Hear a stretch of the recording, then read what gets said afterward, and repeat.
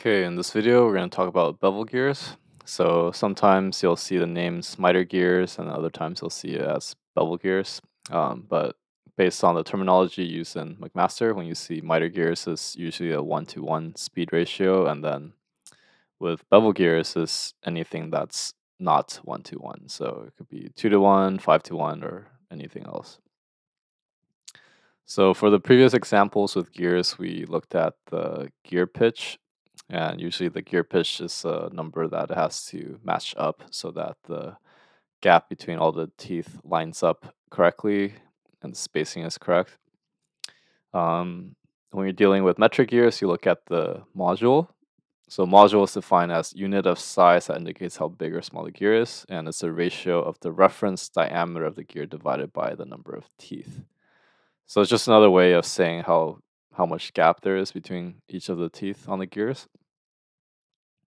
And when you're choosing it, when there's two different sizes, usually you'll see one that says gears and another one that says pinion, where pinion is usually going to be the smaller one. So if we're looking at a 2.5, maybe a 3-to-2 ratio one, we could click that one that we'll use. And then perhaps a corresponding, so this one we could see is 2.5, right? 2.5 and 3-to-2. So the only other possible choice here is going to be this one. So if we look at the two gears, we see that one of them has 20 teeth, and then the other one has 30, which will give us a 3-to-2 ratio. And if we look here, we will see it has the mounting distance.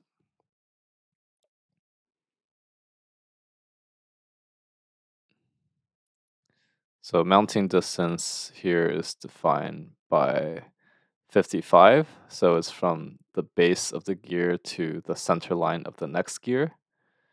And then this one here has a mounting distance of 50. It doesn't show you the line, but it's going to be measured the same way. So we could go ahead and put it in our assembly. So let's go ahead and download this one. And then we'll download the other one.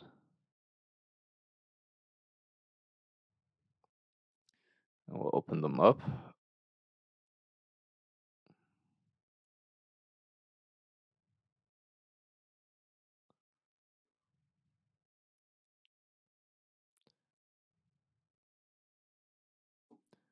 Let's try the other one again. Okay, so these are our two gears. And we're going to make an assembly with the two. So we're going to go ahead and put in our bevel gear. And then insert our pinion. So what we're going to do is inside this part, we want to add axis. And then if we look back to the big one, um, we know that there's a mounting distance of 50 millimeters. So we need to create a plane that's offset by 50 millimeters in the other direction. Okay, and then if we look at the other one, it's 55. So from the base to the top. So we'll open up this one, and we could add an axis, and then we could create a plane relative to the base, and we could make this 55 millimeters in the other direction. Okay, so now that we have everything squared away, let's float this. So first off, let's make a main axis somewhere. So maybe the front and right plane. We could create an axis. And we're just doing this so we have something to anchor the center of that to. Okay, so that will be aligned. And then we want this to be on the top plane. Okay, so this is our gear. Right now it's free to rotate. And then for our other one, we want to align the axis. So this one has this axis, and we know that this axis should be in that mounting plane. So we could mate the two together. And then the other one, we could see that this axis should be in this plane.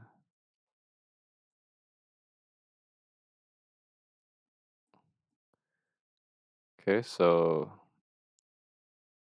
it'll look something like this. And then our last mate, we could make that face, and then we could make it parallel to the right plane. Okay, so now if I view this, notice that this axis is still free to move, but it's constrained. It's constrained everywhere else. So all we gotta do is just add. We can make this axis maybe in the same plane as the front plane.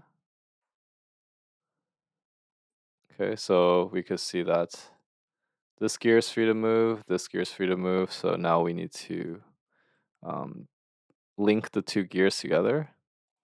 So we could create a mate, and then in our mechanical mates, we could choose gear, and we'll choose a big one first and then a small one.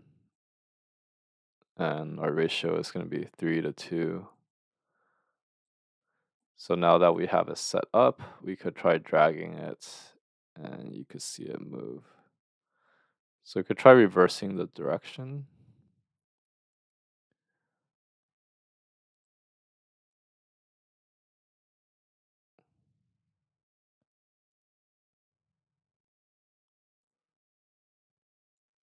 Okay, so yeah, this now looks better. And you can see that as we rotate, the spacing is good because you can see that no matter where we turn the axis, um, the engagement of the teeth is still as we expect. Okay, so that's how you would put together bevel gear in your assembly. And you can see everything is moving as expected. So one thing to note is that these axes intersect. So if we were to extend this one out longer, and then if we extend out the other one longer,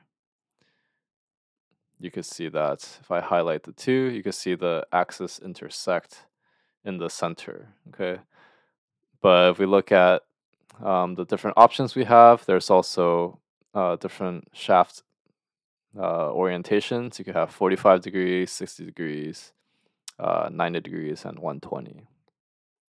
And then based on different requirements, you could go with plastic. You could have hardened material for even stronger teeth. And then the different shaft engagement could be keyed or not keyed, depending on how much torque there is. And there's also spiral gear. So the spiral ones have some better noise and vibration properties. So you could choose those as well.